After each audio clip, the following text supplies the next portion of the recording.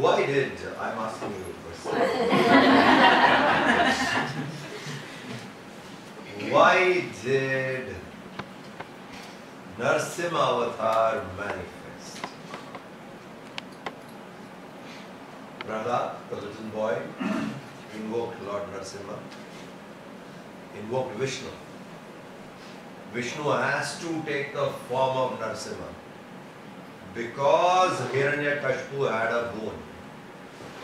And the boon was that you can't kill him during the day or the night. So it was twilight. You can't kill him outside or inside. So that was on threshold. Space or earth. So he had him on his lap in between. Okay. Man or animal. Half animal, half man. This is the boon he took. But what is that he did? What was the atrocity he did for which he was to be killed? This is the boon. But what did he do? Punished faith. He punished people for having faith. He punished people for having faith. Yeah. He proclaimed himself God. That isn't wrong, because all of us are divine. So that need not be. Wasn't he one of the Santa Kumaras who refused entrance to Vishnu's, who refused entrance to Brahma or somebody, and he was cursed, and then Vishnu lessened the curse that he will be, the two Santa Kumaras will be given 3 births in which Vishnu himself would kill them. And that's how they will get mukti. For the love of the one devotee.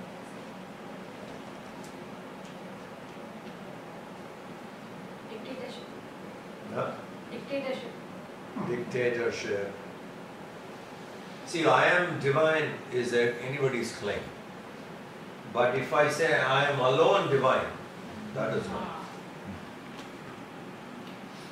So he claimed, I am alone divine, I am alone God. And if you seek any other God, you would be killed. And that was the worst kind of rule he had, where he demanded everybody to worship him alone and reject any other form of worship. So you understand, here is a action performed by Hiranyakashipu of the highest fanatical order. That's the height of fanaticism, where you can't worship anybody and you have to worship me alone. Rejecting the many and swearing by one would create conflict, would create fanaticism. So even if they are in a condition where you can't kill somebody from outside or inside, threshold, daytime or night, twilight, you fulfilled all conditions, half animal, half man, but has to take a form of that kind to do that act. So, world should not have such fanaticism. Now that's the very, very absolutely fanatic, where a person swears only by himself, I am alone God, if you worship anyone else, I'll put you into trouble. That is not correct. I think in the coming times, we should slowly start celebrating once again Narsimha Avatar. Narsimha Jayanti. Where we have respect for multiple forms of worship. Every other form is accepted, every other form is respected. That's what the Hindu culture is. Hindu culture, because that was against the basic tenets of Hinduism. Hinduism accepts every path as valid. It doesn't swear by one path and reject. So here was a man who came and was trying to reject every other path and say he alone has to be worshipped, him alone as God.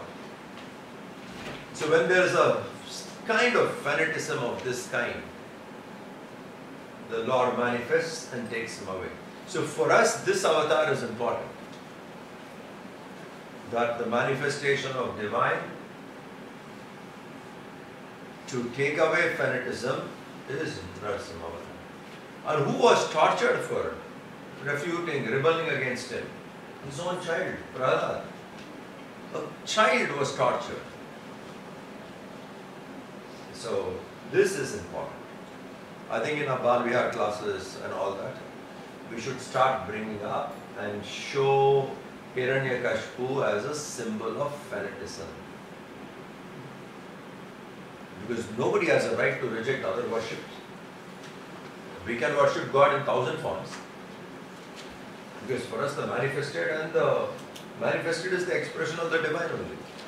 So how it can be that you reject the rest and accept one? I think this is a very good avatar to discuss in our Bal Vihar class, etc.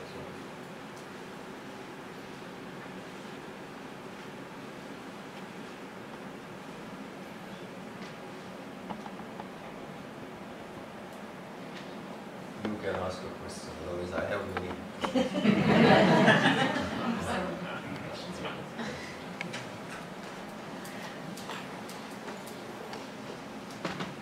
I have questions, I can ask. You don't have answers. Aham Brahmasmi is from which Veda? No, you tell me. I have questions, that's what I said. Tattvamasi comes from which Veda?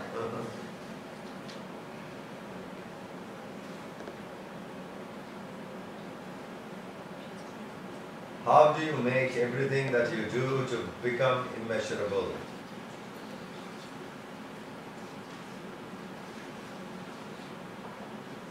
Intense involvement. I found Gurudev saying this and I found it to be very, very helpful. He said, every time you go out to do something, do it better than what you did earlier. In short, he was telling, you compete with your earlier performance. Try this. It makes a difference. Every time you want to do something, try and do better than what you did earlier. Let us say a simple action of lighting a lamp in front of the Lord. Try and improve it better than what you did yesterday, with more awareness, with more perfection, being conscious of every moment, with deep invocation. So every time we try to go do that, we will try to do better than what we did before. So it could be lecturing, it could be taking class, it could be singing a song, it could be keeping your room. Try and do it better than what you did before. Every time. When we do this, we are competing with our own earlier performance. If we continue to do this, you know what will happen to us? Excellence will become our habit. Just imagine excellence becoming a habit. What's your habit? Being excellent. What's your habit? Being excellent. Every time we try to do better than what we did before, this will become a habit. When this becomes a habit, your actions are not measurable. Because you improve, so it becomes immeasurable. Then the thinking also becomes that way. We don't stop with thinking. Once you start pursuing excellence, you will start shifting the boundary, the limit. The frontier will go on expanding. That is very important. So how do we do this? Every time when I have to go and do something, let me try to do it better than what I did earlier. Then that would be apranaya. That kind of an action cannot be measured.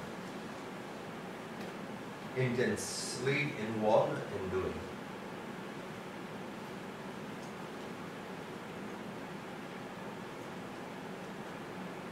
Ramakrishna Paramahamsa,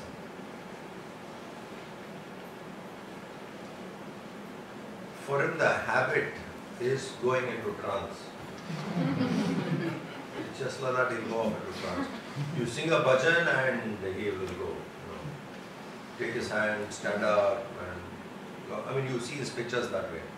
Just a bhajan, the name of Mother Kali is sufficient for him to go into trance.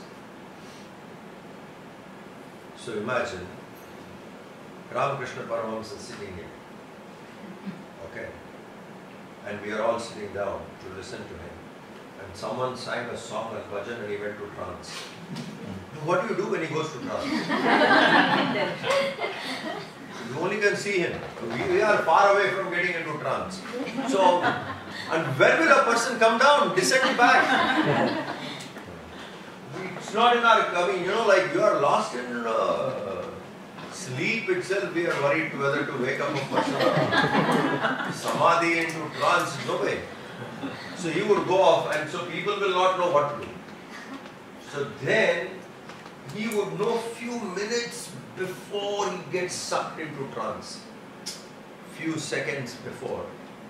And he would tell people, hey, it's happening. Like I could see it coming, it slowly takes him off. Like probably you lose the body consciousness, it spreads across. And lost.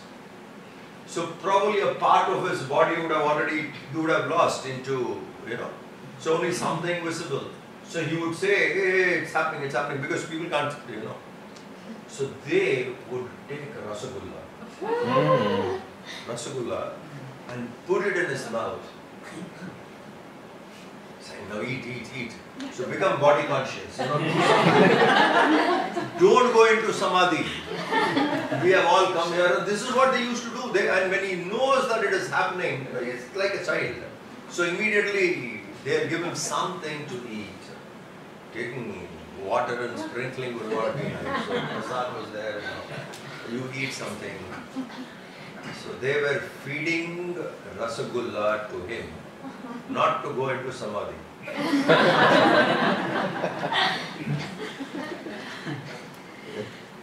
Now a person of that kind, whatever he does would be graceful.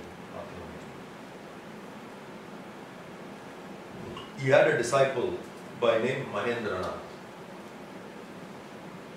He has written that book in the Gospel of Ramakrishna. The Gospel of Ramakrishna is a beautiful collection made by this person, Mahendranath. Daily incidents, somebody came, how Ramakrishna responded, whenever he was around, he used to notice it and came. One day, he was watching Ramakrishna Paramahamsa folding a shawl. The shawl we wear it on top. He was just folding that. Folding a shawl was so graceful. Watching it, Mahendranath went into samadhi. Gurudev talks about it in one of the Gita commentary, one of the verses he mentions about this. Watching him fold a shawl, the disciple goes into samadhi. What it must be? It's just an action. The question is aprameya, like how do you measure this action? How graceful he must have done it. It would have been like a art. How you perform an art, that way he was folding. Watching that, this guy went into samadhi. How deeply we are involved in an action, and in that action, when it is done without any doership, you are not the doer, he is the doer. It's not a statement of modest. It is not being modest, you are saying he is the doer. It is a statement of fact. When we realize I am not the doer, he is the doer, there is no doership, and then action is performed, it will be immeasurable. Watching it, people can go into samadhi.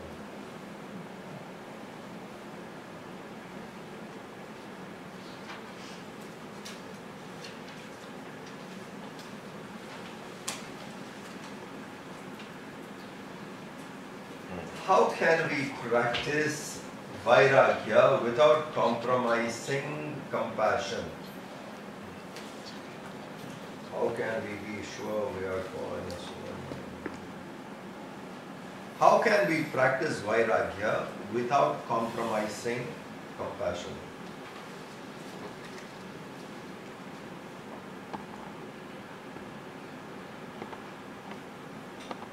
What is right? What is dharma must be performed. What is dharma must be performed. So what is dharma we must do? We can't bring in compassion towards someone not doing dharma. So you can't. So you can't say I'll be compassionate to someone not following dharma. That is wrong, that is not dharmic. Showing compassion to a person who is not practicing dharma is wrong. Then Ram has to be compassionate to Ravana. Isn't it? Ram tried. He sent Hanuman, he sent Angad, he sent people to talk to Ravan. Ravan was not ready to listen. Now why can't Ram be compassionate? So where do you draw the line? Ravan was pleading to Sita to yield. Compassionate? Not allowed. You understand? Where it comes to dharma, you should know to follow dharma. So Ram tried talking to him, that was his compassion. He spoke to Ravan, sent word, Ravan did not listen.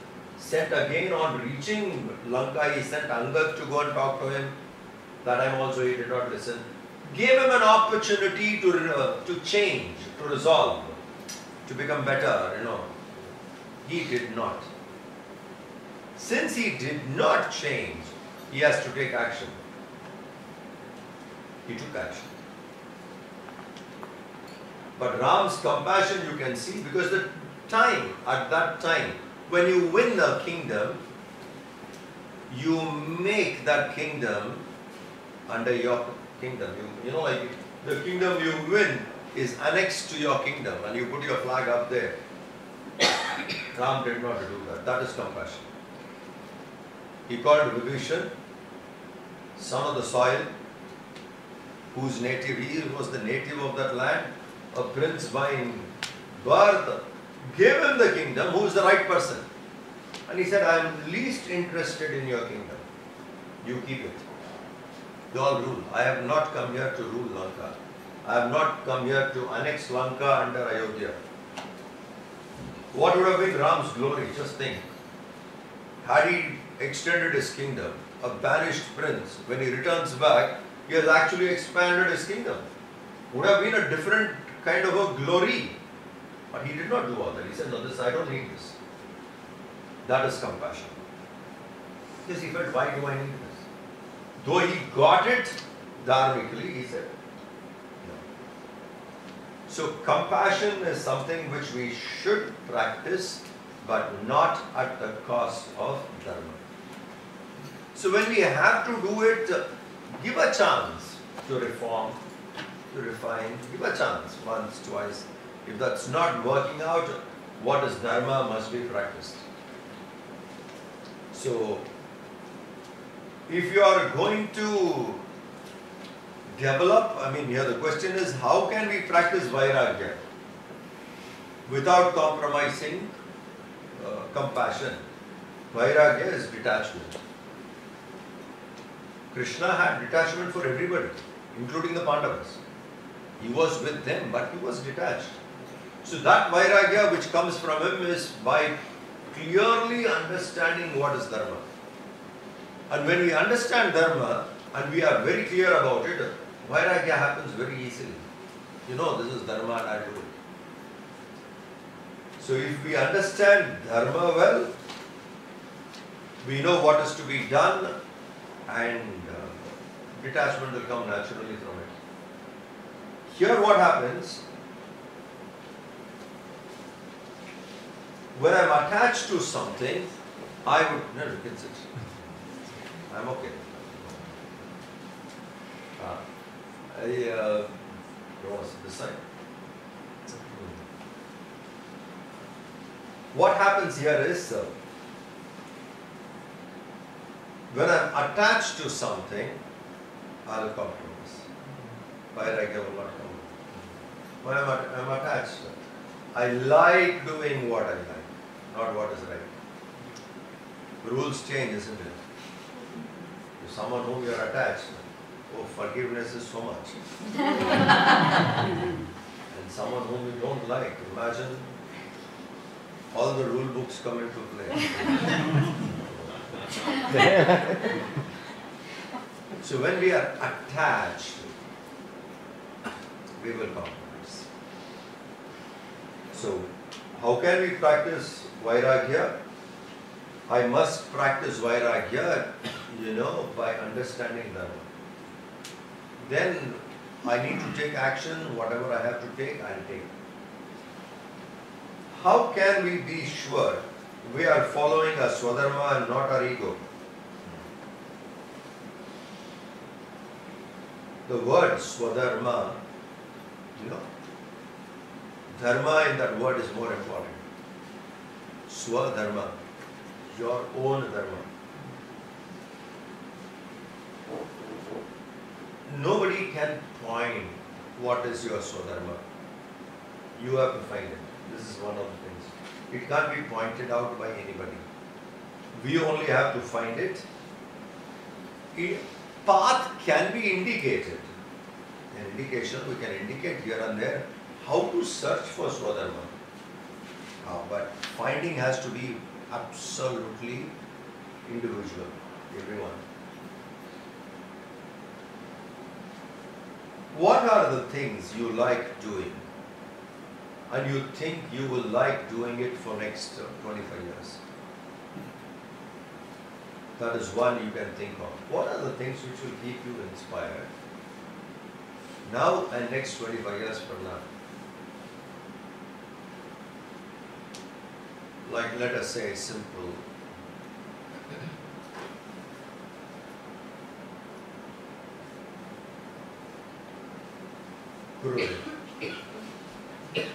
Gurudev. He taught Gita in 1951. He's very inspired in 1993 also to teach Gita. 42 years he was always inspired doing it. So he was very clear, sharing this knowledge is something he felt is important and he found happiness doing it. So we must be very clear, what are the things which will keep me inspired doing it again next probably 20 years from now. That is one area to look into. And you also must look that which you think you will be inspired doing for 20 years, how much of it you felt in the past? How deep impact it had on you? Or something similar to it, close to it, as a child. Was that urge there? As a youth, teenager, was that urge there? So when we start analyzing, this is what I feel like doing, the most fascinating thing, okay, was this urge there or something similar to it? Was it there? In my childhood, in my youth, when I become aware of them, then I can know there are certain similarities. Listing down those similarities and choosing a way of life to spend the rest of your life in those similarities could be close to swadharma. This is the only way one will get it right. Because it's basically the things which you do, you stay inspired. Every time you go out and perform, you're very inspired. So you're very, very happy doing it, very enthusiastic doing it, never tired. It has got nothing to do with your recognition. It has got nothing to do with your wealth. It's got nothing to do with that. It is something you feel. Read this book sometime. Andrew Agassi's book, Open. He has written. Whoever has given him the title is a very intelligent title. Open. Keep an open mind. Open. Australian Open. US Open. Yes. Open. So the book is called Open, and the first chapter in the book is called The End. The End. That was where it was really stunning to know an honesty of Andrew Agassi. He said, I didn't like tennis. I'm playing my last season. This is my last season. In 2 months' time, I'll shut down. I'm retiring from tennis. I played tennis for my living, forced by my father when I was a kid. He gave me the racket and asked me to hit the ball. And I went on doing it for hours together. I did not like. It is the end of the agony of being a tennis player. First chapter, the end. Now, to everyone else who would have sworn, oh, that must be his swadharma, you know, he must have felt for it, and world number one seated he was.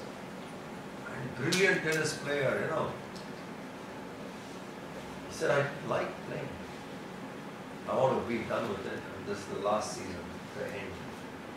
The end of the agony. The nightmare is coming to an end. Him, in his biography. So you can choose something and play 20 years. Go into it 20, 25 years. You're not happy doing it. So it's got nothing to do with recognition. It's got nothing to do with the success in the eyes of the world. Nothing. How many people were like that? Tyagaraja. The singer Tyagaraja. The king called and said, write something about me. My glory, right? He said, I am inspired to write about him, and I will not give. Living in poverty, he has to go into the roads and ask food and live. And the king would have given him a palace, made him a court poet. He said, no, I don't want that. I am happy doing this. That is against my will. I will not do it. I write, my poetry inspires me, and I will write about him. Subramanya Bharat, Ettayapuram, one village where the king called him and said, you write, I'll keep you in my court. You become my court poet. All these people are living in absolute poverty. Complete poverty. There was not enough food for them to eat at home. The king is offering. He said, no, I will not. The poetry which comes to me, I respect that poetry and I enjoy reveling in it. I cannot sing for you, on you. No compromise. So swadharma is that. It has got nothing to do with your surrounding. It has got nothing to do how well known you are. It has got nothing to do how much money you have made out of it. It's got to do with everything. How happy are you doing it? How inspired are you doing it? Are you inspired about it? What is the level of inspiration you have? And that would keep in various ways. So we need to seek swadharma that way. That's why the word dharma in swadharma is more important. Swa is secondary. Dharma there is more important. It should have that liking.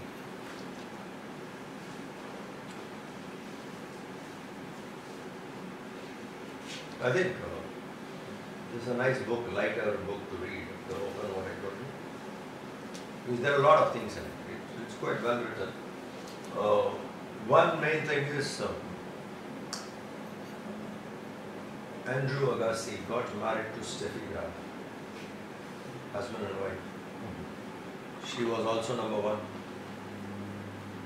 Both of them didn't force their children to play tennis. Very rare. Father, doctor, mother, doctor, son become doctor.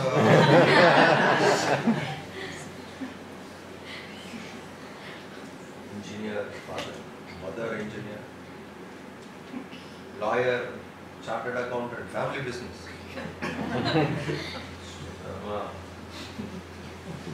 They did not, both of them, didn't force their children to play. We have never heard Agassi and Steffi Graf children playing. Now that's a beautiful point. How many parents don't even understand this much? Because you know how we see success? Wealth, power, popularity. Our measurement of success is this thing. That cannot be success. Wealth, how rich are you? How popular are you? How powerful are you? Oh, these three anyone has is that is not. How happy are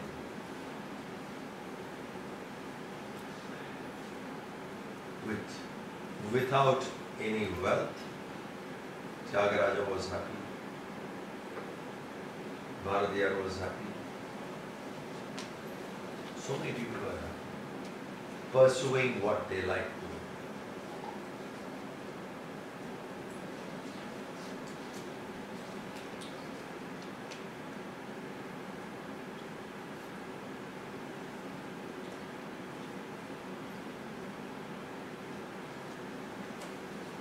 How do you accept rejection and failure, whether it is related to a person or a situation?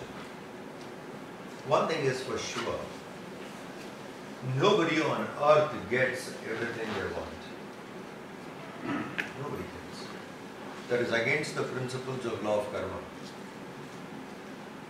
I'll go get everything I want. That means there is no question of anything else. Nobody gets it. Everybody will have certain things denied in life. Because the life is made to go that way. That's where the karma comes into. Joy, sorrow, happy, sad. It is designed that way. Victory, defeat, pleasant, unpleasant, comfort, discomfort. We keep moving. So law of karma will bring both in human life. Because that's the best way to go through life.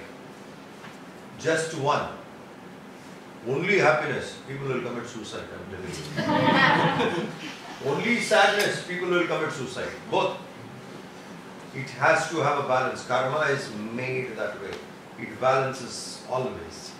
So no one would ever get everything they want. There will be something you get, something would be denied. It can be person, it can be issues, it can be various things. Now, we need to understand that these things can happen. What is my response to such things is more important. How do I respond to a failure? How do I respond to rejection? How do I respond to disappointment? How do I respond to betrayal is more important. Incidents will happen. Everybody will have all this. Something or other you will get, something or other you will be rejected. Something, I mean, it goes on.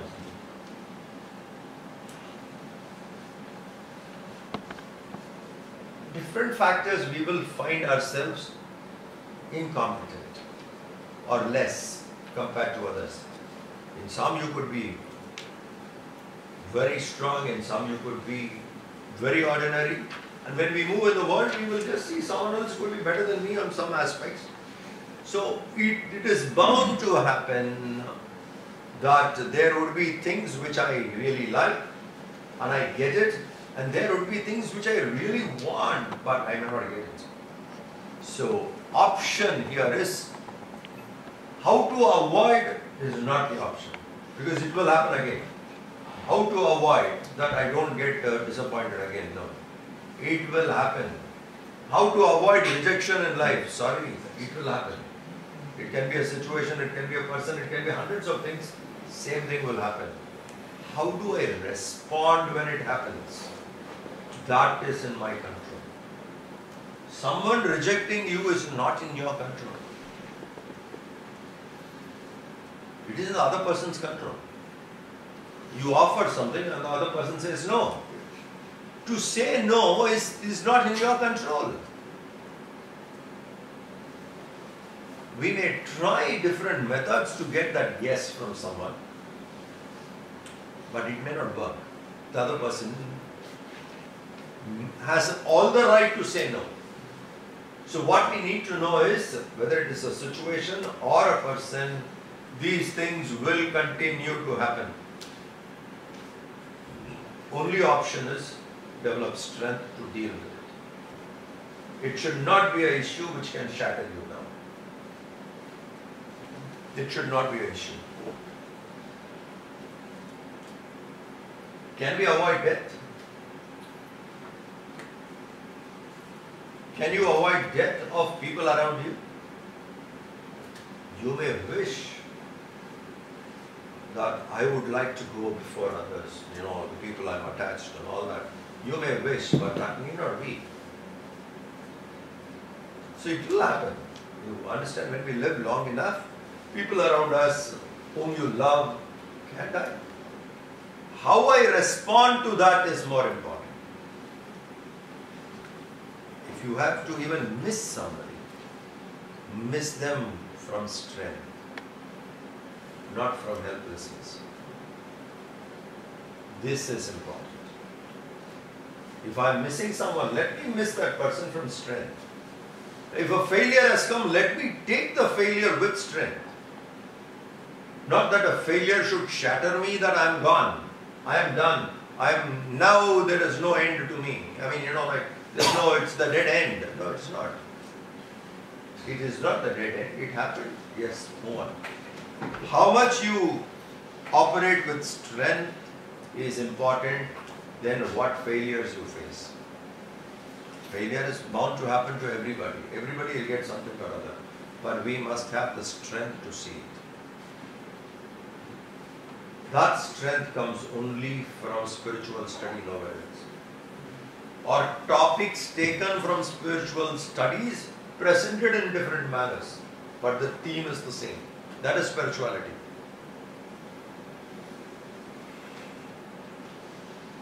There are people who have taken the spiritual wealth and learned a very different method of teaching it, but it is a methodology which is different. Content is the same. So it is this strength you need which comes from spirituality. Arjuna was shattered, Krishna gave him knowledge, Arjuna became strong. He got back his strength everywhere.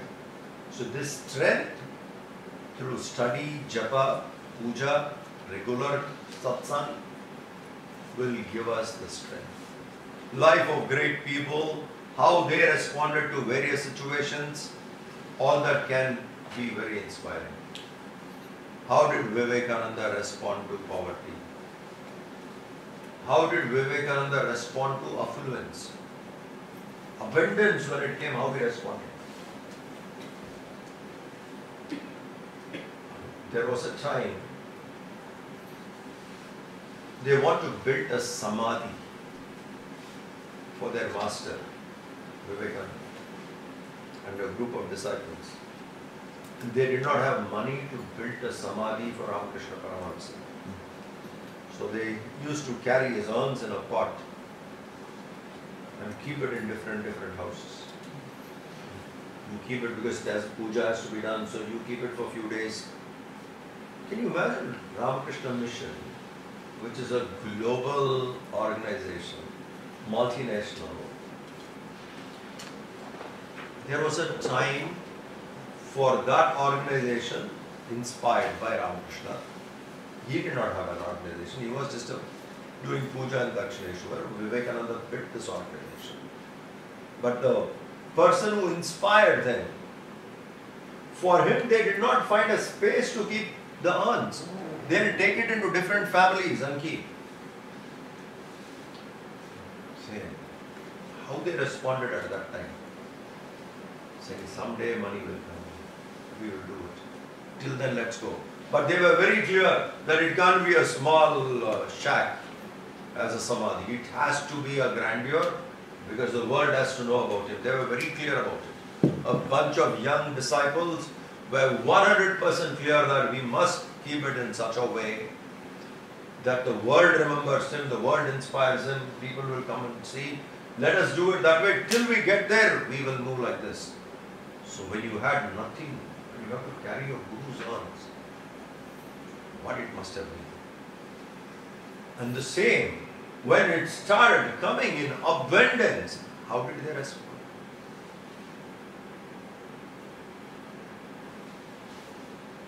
Vivekananda built this organization called Ramakrishna Mission. There are interesting facets about him. He made somebody else the president of the organization. He started it, he brought people and those senior disciples who were around, there was no organization. Vivekananda could have done it on his own name and could have continued, or things like that. He could have been the absolute authority. He didn't do. He said, these are the other disciples who were inspired by Ramakrishna. So he made them their president. And if any amount has to be passed, even if Vivekananda needed some money for something, he'll go to them. He would have raised the whole money, give it to them, and that person would feel, yeah, I sign and give it to you. Look at it. In abundance, how he responded. Now when we have how these people responded at difficult times and how they responded when they were mighty successful, how they responded can be a great inspiration. How they responded at failures, how they responded to glory can be great. So when we start looking at such incidents, such responses of great people, we may also develop strength. Spirituality and lives of great people can give us better way to respond. That can develop strength. Then we can deal with it. So, difficulties, all this is bound to happen. It is for everybody. There's not one person who would not have faced all this. But how we respond further to all is important. What is true forgiveness?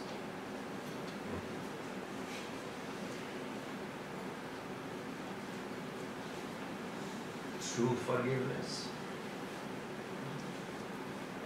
Don't forgive a person for too long. True forgiveness. We are going to destroy him or her if you keep forgiving. You understand? Oh, you made a mistake. Oh, you are extremely dear to me. I forgive you. Or second time you made a mistake. Third time. Even Krishna could not accept forever, isn't it, over Shishupala? He said, okay, I'll give him some space. 100 maybe, okay, not more, finished. That is extreme case, you don't have to wait 100 chances.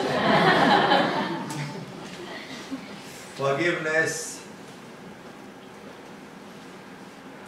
should be backed. See, I'll tell you, most of this comes from grasping what is dharma. That's where we need to become clear. What is dharma? Dharma is not easy to grasp. Lot of study, reflection is needed. We have to spend time and leisure and solitude to understand. Because what is right and wrong is getting into extreme difficult today.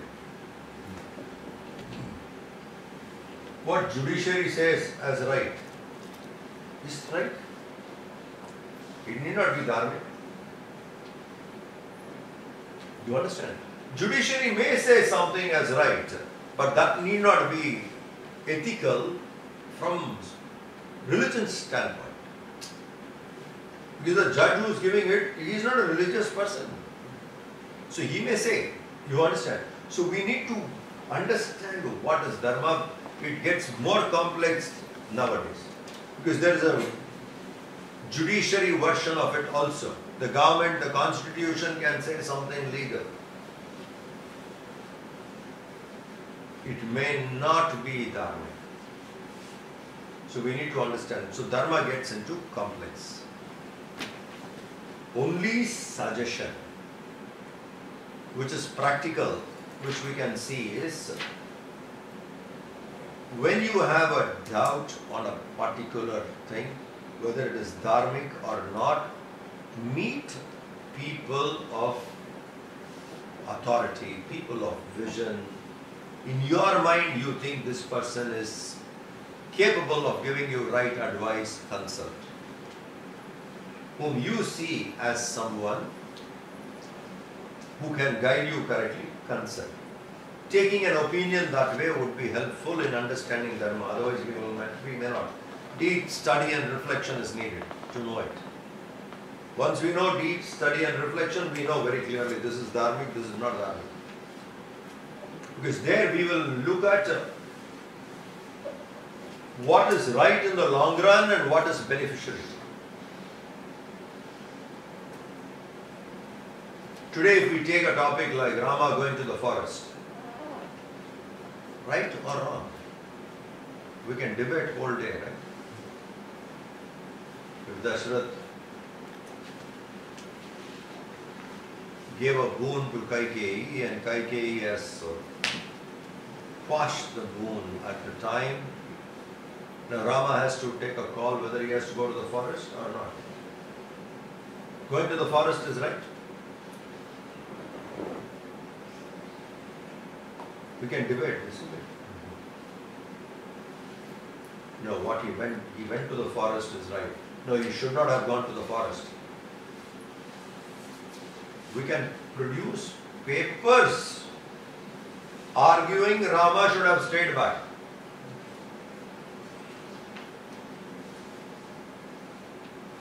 Now how do you take a call on it? What is right? Going to the forest is right or staying back in the palace is right? In today's understanding, isn't it? A part of you still says that, correct?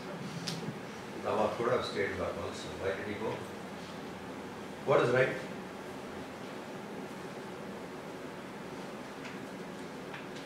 He walked to the forest, that was right. It's not a personal call he made.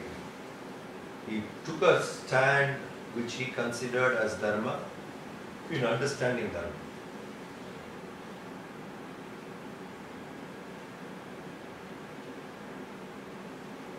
So I always ask this question, which makes us think more.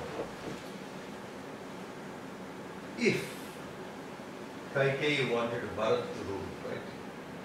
If Bharat was like Duryodhana,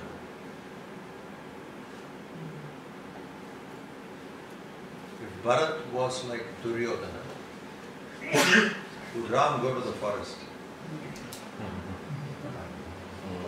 Because Bharat was not like that, so everybody is easily saying.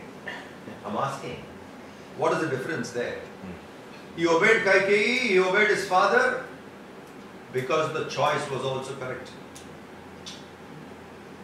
You understand? When they picked up Bharat, he said, kingdom is safe. It is not a loss to the nation. Bharat will do his job well. I can go.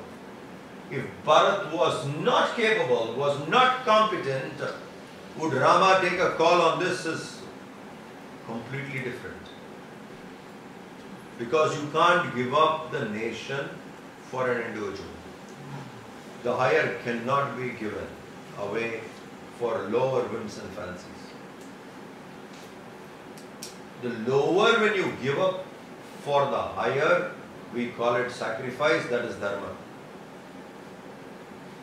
My personal name. My father is helpless, poor man. He did so much for me, he loved me, and he is helpless. He gave a word, I will honor that word. Going to the forest. My father is far higher too. Then my personal power, position, name, fame. Rama walked. But, is that a compromise on the country? Yes, if Bharat was bad. Bharat was not bad. So Bharat was equally good.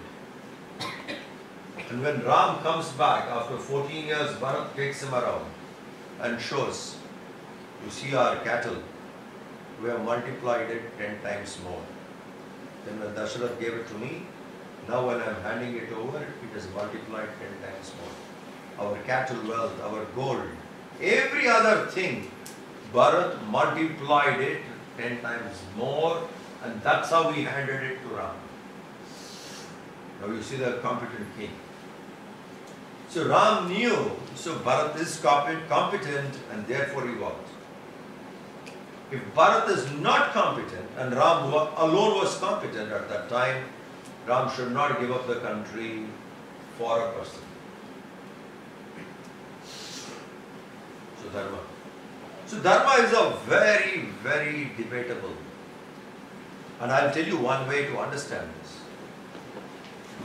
Wherever you find in our books, Mahabharata, Ramayana, these two I'll tell you, these two. In these two books, wherever you find something controversial,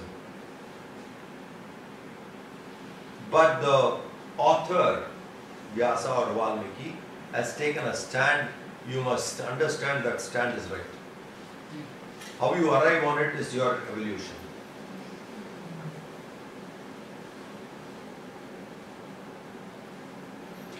Ram and Vali.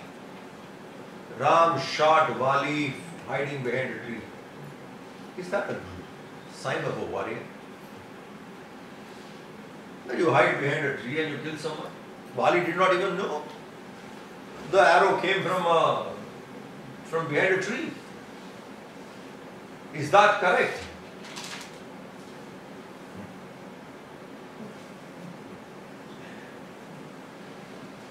Valmiki points out and Ram shoots Vali from behind a tree. Ram is not wrong. Not because he is Ram. That action is not wrong. Now, how you justify that, how you understand it would help you to develop depth in Dharma. Every action of that character who is shown as divine, if there is a contradiction and yet that person took a stand of this, how that stand is right, you must reflect on it and arrive. I'll put you questions. How was Karna killed? All that taken away, finally. He was trying to You understand, he was trying to move the chariot. He was not even on a chariot, he was down on the floor. no weapon. He was down on the floor, no weapon, trying to remove the wheel. Krishna tells, Arjuna, shoot him. Shoot him? How difficult it must have been for Arjuna. Arjuna says, come on, it is impossible, I can't do this. It is against all laws what I have read. I mean, this is not acceptable. Just do it. This is right, you do it. Go ahead and do it. Shoot it, there's nothing wrong in that.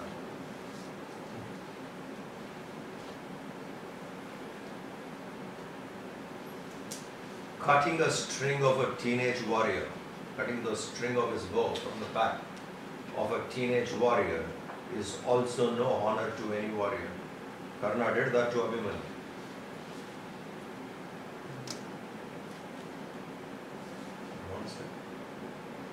Abhimanyu fighting and he cut the string from the back. Is that any glory? Don't waste time on all that finishing. And Arjuna went. So when Krishna is asking Arjuna to do, you should understand, no, we should give him forgiveness. I'll tell you, take all these issues which are contradicting, keep them for your class discussion. List it down. All controversial issues which you find is not correct. The manifestation of divine walking on this earth, we say has committed an action of this kind. It is very natural for us to say that is not correct. That is very ordinary. To see how that is correct is your maturity. Because dharma is extremely tricky and complicated. If you can see how they are right, you get the point. We are working on this book, but let us see how quickly we can bring it up. Ramakrishna and me are working on this. So I've told him, list down all such issues, list it down. And we will see and tell people how to read these books. When a situation like this comes, how you need to read it. So we will write a note on it. That may take time. Both of us have to be a little free to do it.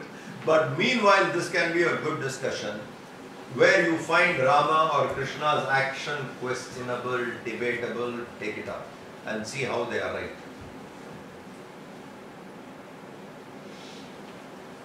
If that is not right, Valmiki and Vyasa can avoid it.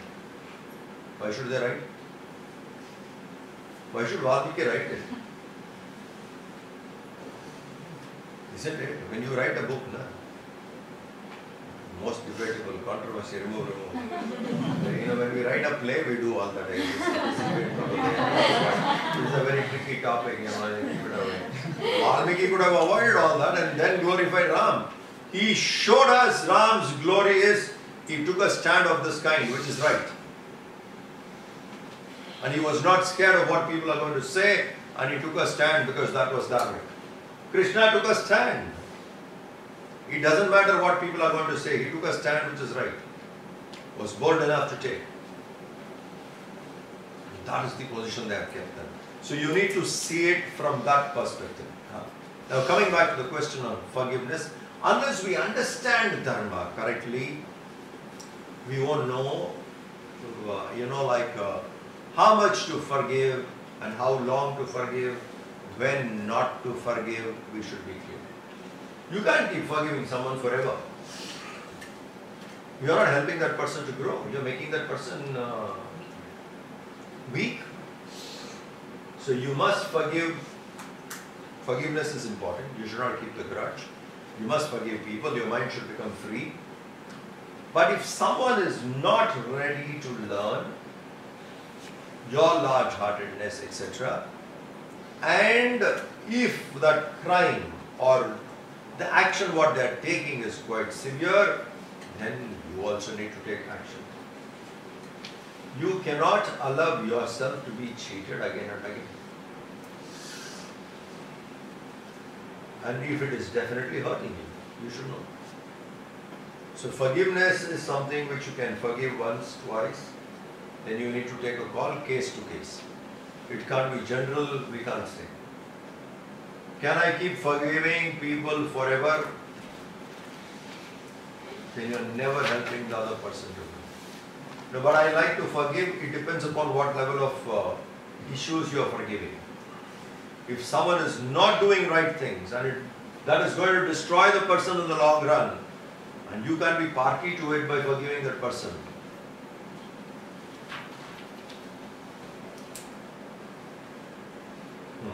This is a nice joke. A man was working for wages, and once he finished, a tea estate, let us say, all of them are in the queue and they go collect their wages. So one day the manager gave him double than what he deserves. He said, the other day I gave you more, you never said anything. Today you are asking, that day I gave you more. He said, listen, I can forgive you once, not forever.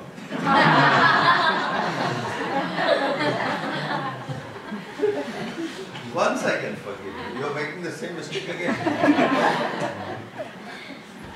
So you should know when to forgive, when to pull back, because doing right action is important.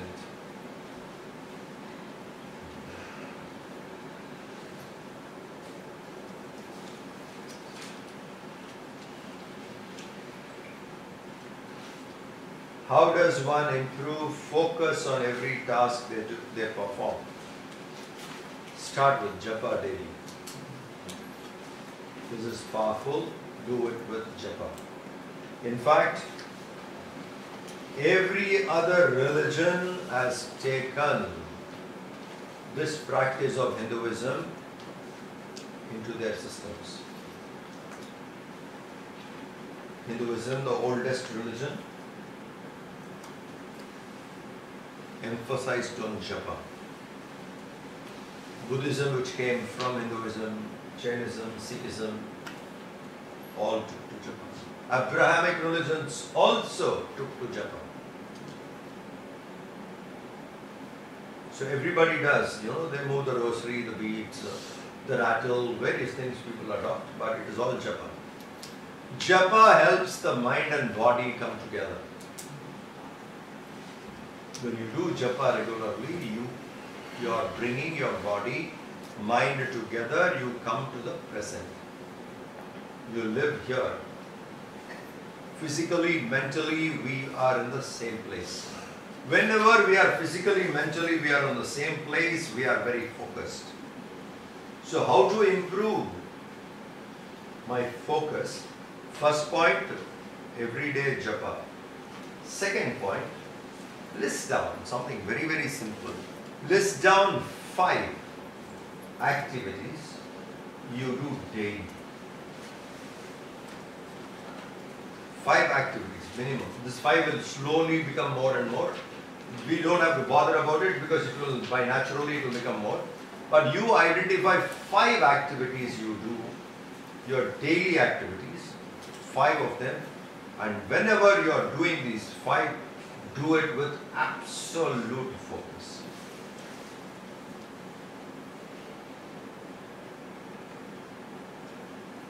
It could be sipping a glass of water. Every time when you sip water, do it with absolute focus. As if you have been examined, watched. When you have to do something, let's say in the game of gymnastics, when you go and when you have to perform, every move what you do has a point, isn't it? How you go and stand there, how you leap, how you take off, how you land. And when you are, let us say, a somersault, or you are on the Roman rings, or on the horse, whatever you do, everything is watched, everything is calculated, analyzed, everything is examined, and then you finish the action. The whole thing is done with absolute focus, because every moment of it was being examined. Similarly, it can be drinking a glass of water, but do it with absolute focus. How will you do it when you are being examined? That way. 5 activities, when we start doing it with complete focus, slowly refocusing becomes a habit. This 5 will become 25 in a year's time. You have got your focus. Physically, mentally, you come back to the same place. So one is japa. Second is identify 5 activities. Start doing these 5 with absolute focus. You will gain back your ability to focus. Can you explain the 3 avatars and their interpretation that you discussed on day 1?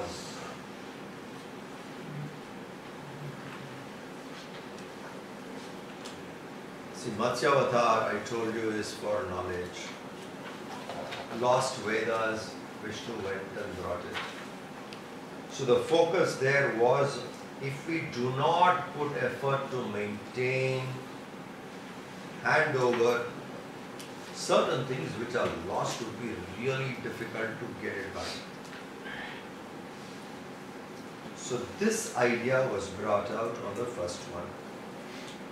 Second avatar, the story is the tortoise. Vishnu took the form of a tortoise, where he said every other being has come together. All forces were brought together in search of immortality. So everybody was used to it. And when something like that is happening, and it was not going to be successful, Vishnu gave that help. So we know that if we can do something sincerely, there is a third factor called grace, Ishvara's intervention that happens. So Vishnu came there. Devas and Asuras' effort was honored. Vishnu came there. And through that churning, they got different things from the earth, including goddess of prosperity. Lakshmi is also who has come there. Now these are all highly symbolic. When you go on churning, when you go on doing churning within, churning together, discussion, ideas, lot of things would come. Many of us don't churn together. Within we don't churn, collectively we don't churn. How many of us sat down and analyzed what is going wrong with Hinduism? Few people do it, right? Not all. What is wrong with this particular policy? What is wrong? How many of us are churning? If we can do and churn, what is the solution? Why are youth losing interest in spirituality? Why are they going away from religion? How many of us sat and churned? When we sit and churn, a lot of things can come out. Solutions can come out. So the second avatar indicated together all of us coming, bringing everybody together and working. As a result, from that churning, a lot of things came. Good and the bad and all that. And the third avatar story was how the earth got drowned. It's poetic. You might ask, like, in poetry if you have to show earth drowned. In a painting if you have to show earth drowned, how do you show? Water all over, then you can't see anything. So they show poetically earth itself as a ball has gone down. It's pure poetry. So I told you other day, our scriptures are written that way. We were the first to know that sun is in the center. Planets revolve around it. It is not sunrise and sunset. That is the best way to express it. But we all know it is sun is in the center and planets revolve around it. We have seen this in our Navagraha. And Navagraha is much before telescopes came into place. Much before Galileo, etc., we knew. And yet, poetically, we say the sun comes with 7 horses. Measuring time, each horse is 1 day, 7 days of the week. So we say sun rides with 7 horses is absolutely poetry to convey a fact which is understood. Sun was in the center, but the time is much easily measured if you see sun movement. Because we don't see earth moving. So knowing pretty well, this is poetically described. Similarly, knowing pretty well, poetically described, the earth as a ball has gone down into the ocean. And that is Mother Earth. The wild boar brought it up. Now, it is to say that if we don't pay attention to different things, and yesterday we saw that movie, Arctic is also melting. And what can happen? Coastal nations, many of these areas can go down, water levels can go up, and we can be in a position to destroy ourselves. So there are possibilities of that kind. At such times, a bigger force comes to lift it up, and that bigger force can come only through us, continuously if we can work on it. So the earth in danger, brought back again, uplifted, is the third avatar. And if our actions are not well governed, this can happen. So these Avatars are not just stories. They are more than a story. And what is more than a story? It can be more symbolic. It can be scientific. It can be poetic. How do I know what it is? What I told you is a broad outline. If you really like it, you must take up to one of these avatars, study. Deep study if you do, suddenly you will find deeper meaning coming to it. Now for example, then let me tell you, if you go to some of the Hindu temples, at the doorway of the temple or in a pillar, you will find an elephant and a lion together. Body of a lion, trunk of an elephant in an animal. Where do you find such animals? Lion, body of a lion, and trunk of an elephant. On a temple entrance they keep. Before you enter into the main Garbhagriha, or the pillars you will find. What does that mean? What was the person trying to say? Strength.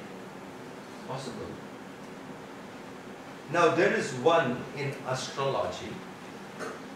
There is a yoga, they call it Gaja Kesari Yoga. Gaja Kesari.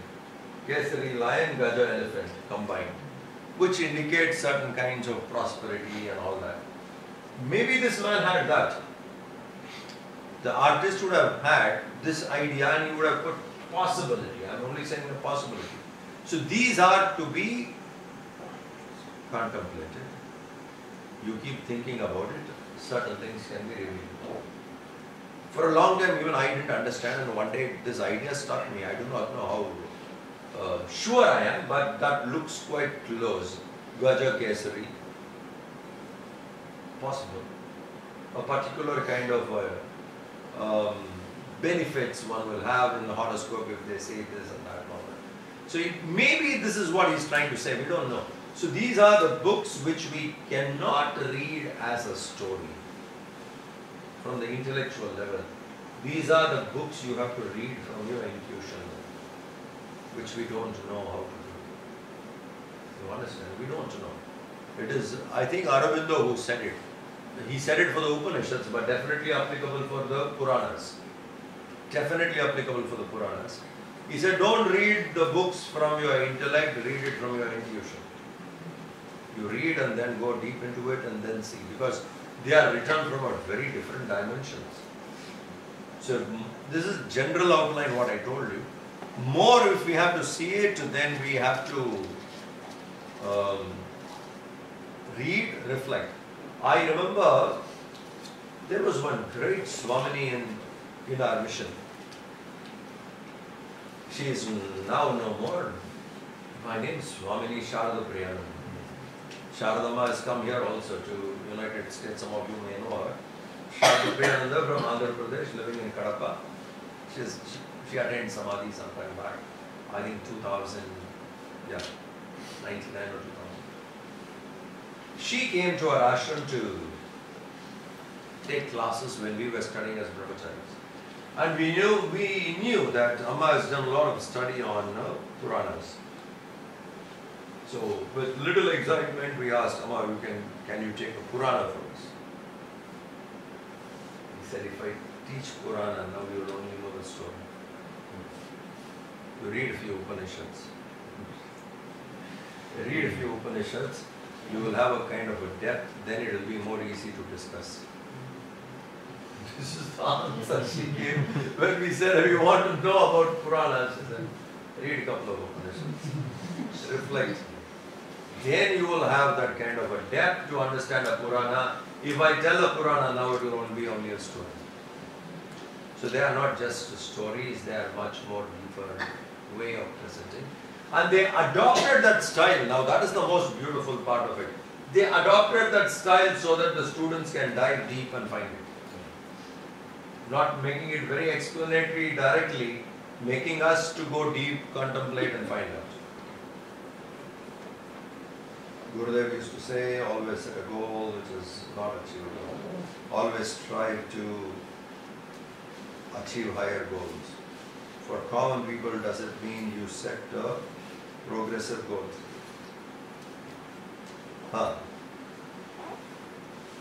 You set a goal and you have progressive destinations. At this time I would like to do it. Keep that practical. Goal should be very, very high. At which time, to which extent you want to go, that should be well defined. If that's what you're asking as progressive. If the goal is set, like this is how I would like to see Chinmaya mission. Okay. By 2022, how would you like to see it? By 2025, how would you like to see it? We should become clear. 20, 25, 75 years of Chinmaya mission. We started in 1951. So 2025, 2026. That 1 year would be 75th year. So we must keep it little, there should be something to strive for.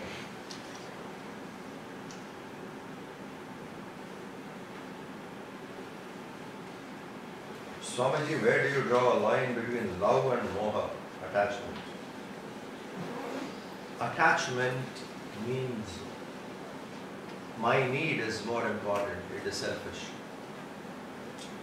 Love, the other person is more important, not my need. In attachment, my need, my pleasure, everything about me is important. When you love, it is not me, it is the other person who is more important. Attachment will have, aligned to selfishness. Love is aligned to selflessness. To love is difficult. To attach is very easy. If selfishness is there, we can get easily attached. Why do you love someone? That person makes me feel good. Makes me feel good, therefore my interest is more. When you love, it doesn't matter whether the person responds to you, may not respond. You know what is good for that person, you will go out and. So, moha, attachment. Attachment operates from selfishness, love operates from selflessness. So 2:30, right? But we're very happy. We're crossing. From 1 o'clock until 1:30. 3 more, that's it. When is it important to correct a falsehood? What if the falsehood gives someone a comfort? We discussed this dharma. Do what is dharmic, understand what is dharma. You cannot allow someone to continue in falsehood. That means you are making that person not evolve, rather revolve around wrong action. That is not correct. The person should grow. So you should not. If there is a falsehood, you should. See, there's a method of inspiring. You should adopt a method where you can go inspire and take the person out. If it is direct, maybe they may not understand. So you should know how well you can go along with that and make that person turn away. So falsehood cannot be encouraged.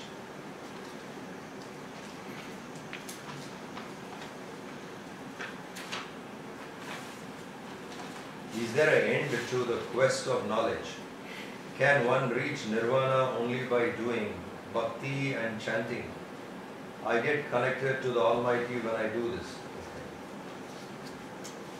Is there an end to the quest of knowledge? 7th chapter of the Bhagavad Gita, Krishna says, knowing which there is nothing left to be known. Hey Arjuna, I am giving you that knowledge, knowing which there is nothing left to be known. So knowing that Supreme Self, I think quest for knowledge will end in it. Okay. So there may not be much after that. As a quest for knowledge, because once you know that, there is nothing else is left to be known. You know everything. So realizing the self is equal to ending of quest for knowledge. But what do you do with the knowledge? Once you have that access to the total knowledge, what do? Many masters did a lot of things. So, not that after reaching that knowledge you sit quietly. You share it, you do it, you bring it out to people, inspire, a lot of things follow. Can one reach nirvana by doing bhakti and chanting? Yes, you can. It's a proved path. We have multiple paths, we have just not one. But somewhere each path will cross each other, collect, somewhere we will be meeting. So when you start with bhakti also you need knowledge. When you start with bhakti, definitely you need knowledge. Bhakti means what? To love the Lord. You love the Lord more when you know about the Lord more. To know about the Lord more, you need to know what the Lord is. So knowledge helps you to cultivate devotion, and once you have the knowledge, you want to know more. So there's a love to know more, bhakti comes there. So they are complementary, but with the basics of knowing what God is and understanding what bhakti is, both are important. Bhakti and chanting. What you call as bhakti, okay? Please verify that. If Bhagavad Gita also calls that as bhakti, that you have to verify. Is Narad Rishi talking about it as bhakti in Narada Bhakti Sutra? Some of these books you need to verify what you think as bhakti. Once that is in par, definitely bhakti is a way, chanting is definitely a way. Last question. How do you free yourself from bondages in today's materialistic world? Does it take a life-changing event to make this transformation? How do you get yourself free from the bondages in today's materialistic world? Materialism is a phase. It can't be something can inspire forever. It can't inspire forever. Go through a phase and then you know, okay, this is not what. So we need to understand that very, very clearly, that this can inspire us only for a while. And no matter what we get on it, where do we go next? We have some of our books, Brahma Sutra, Narada Bhakti Sutra. These books starts with a word called Athato. Athato in Sanskrit means therefore, thereafter. The first word of the book, therefore. How do you start a sentence with therefore? Therefore is a conjunction, you understand? There is something, therefore let us do it. This has happened, therefore let us do this. So therefore is a conjunction. So athato, when we say therefore, that means all the masters like Shankara in his commentary on Brahma Sutra goes on to write about it. What does this word therefore mean? I have seen this world. I have seen enough of it. I have gone through it.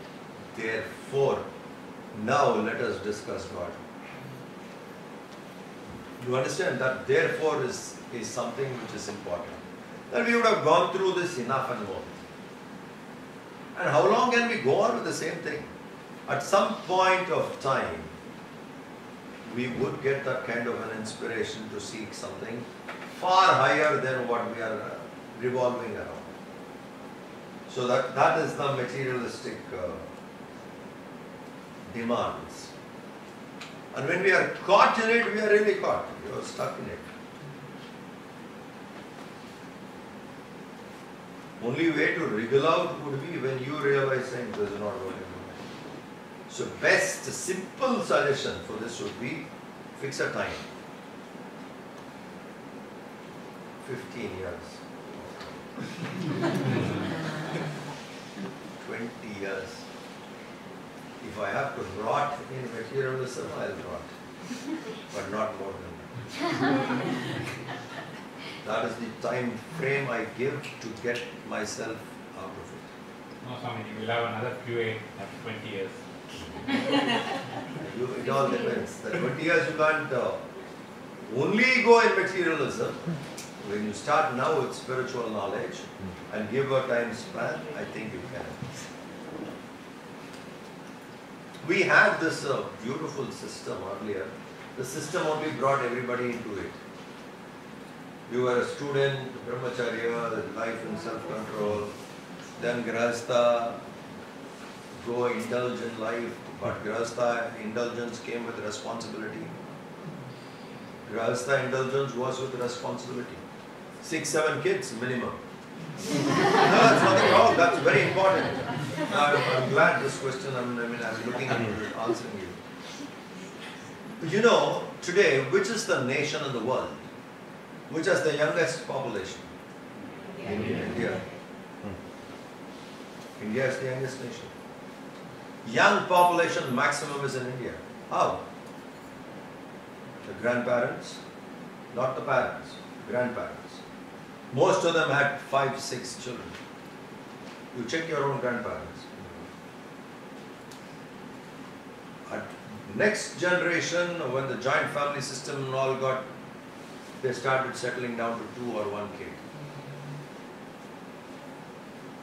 This has hurt the country. This has hurt China badly, this has hurt Japan badly. It is not affecting India now, but 20-30 years from now it will affect. A young population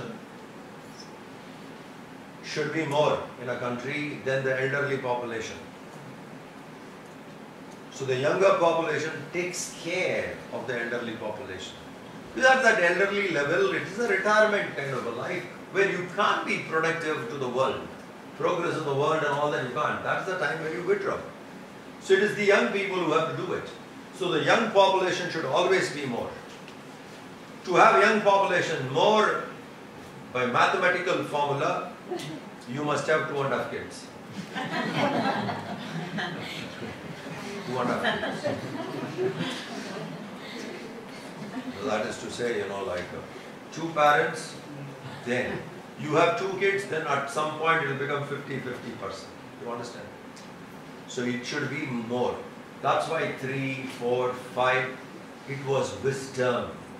And they knew that is the responsibility you take. So Grahastha Ashram came with wisdom and responsibility. And Grahastha Ashram has to take care of brahmacharis. They are young people. They have to be, studied. So the maintenance of Grahastha Ashram, of brahmacharya, was Grahasthas. Maintenance of Vanaprastha, when they are withdrawing, was a partly Grahastha role, but Vanaprastha was in a position to take care.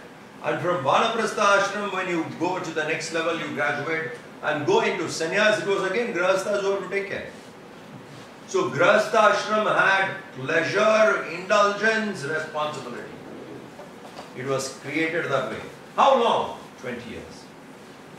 Then you go into Vanaprastha, where you are withdrawing slowly. And from Vanaprastha, sannyas was compulsory. We are very clever to avoid all this.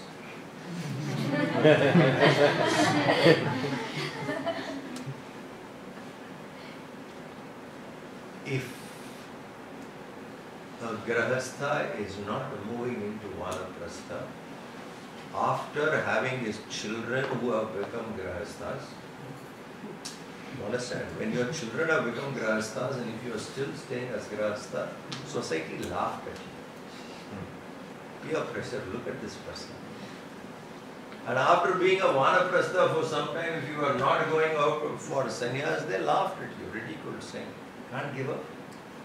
What are you holding on? Move. So it was like, sannyas at that time was pure pressure. Oh my God, if I stay here, people are laughing at me, nobody is respecting me, they are looking, what are you holding on? You still here, for what? Imagine everyone looks at you, are you still here? Huh? What are you talking? Why are you still here? You should be in the forest. Go. So sannyas was of that kind. So our way of life was brahmachari, grihastha, vanaprastha, sannyas. We had a most ideal way of life. Everything had a role. When you were a brahmacharya, you were taught about spiritual and academic together, secular and sacred together. Then you, with that knowledge, you enter into grihastha ashram. You have the depth to manage 3 ashrams and indulge and enjoy life. Balance. Perfect. And people had the depth, they can take up challenges because you were backed with spiritual knowledge. When you don't have spiritual knowledge backing, you are not ready to take challenges. You want to find an easy way out because the mind is weak. If you are strong, then you are ready to take up challenges.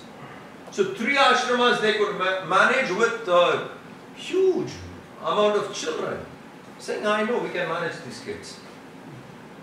So it was a responsible and indulgence, pleasure, everything combined. Then you move, withdraw. But staying there to guide. Because there is grandchildren who will connect with the grandparents, vanaprasthas. So it was more like a guide, preparation to move out to sannyas. After some time, like if your grandchildren, if they have become grihastha, you are still there. The society was laughing at you. Saying, look at this man, how worldly. Not able to give up. Like if a teenager is hanging on to toys, you don't laugh, right? Why are you holding on to toys still? Similarly, if you're holding on to the world, people laugh.